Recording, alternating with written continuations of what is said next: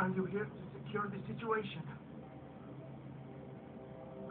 That's right. I'm a council specter. Who are you?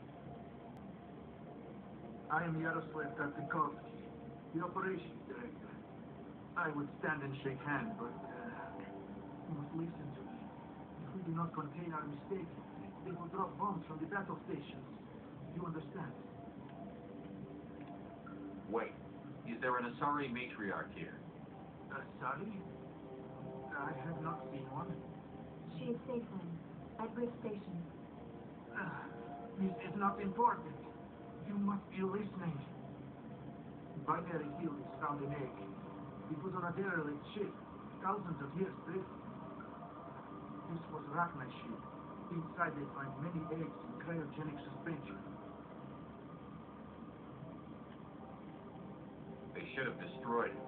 Why had you?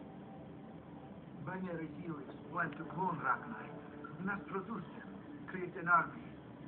But when they get here, they find this egg is not a common Rachni. It is a queen. After she lays eggs, they move her to Rift Station. They are thinking that without her, they can raise the babies to be obedient. Hold on. Don't you need a male to get eggs? Queens are born carrying the genetic code of their fathers. Eggs are carried away from the colony to hatch alone. Queens can lay eggs in hours and have a colony in days. This is how they spread so quickly.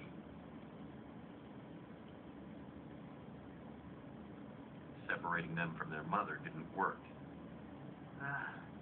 This was exactly the wrong thing to do. I am thinking that without a queen, Rachni do not develop properly. Her mind is shaping theirs. These Rachni are uncontrollable. Then all we need to do is bring her here. No, I am sorry, but this will not work. These Rachni are beyond saving. It is a sad thing, but they must be euthanized. I am thinking that the neutron purge must be set off. I'm not familiar with the purge system. It creates bursts of neutron radiation, kills everything within the station. Things beyond get genetic damage of varying degree. Once the purge is armed, we'll have to fight our way out. Give us a minute to patch up and rearm. Sure. I wait here. I am not so much good for searching now, yes? Mother always say I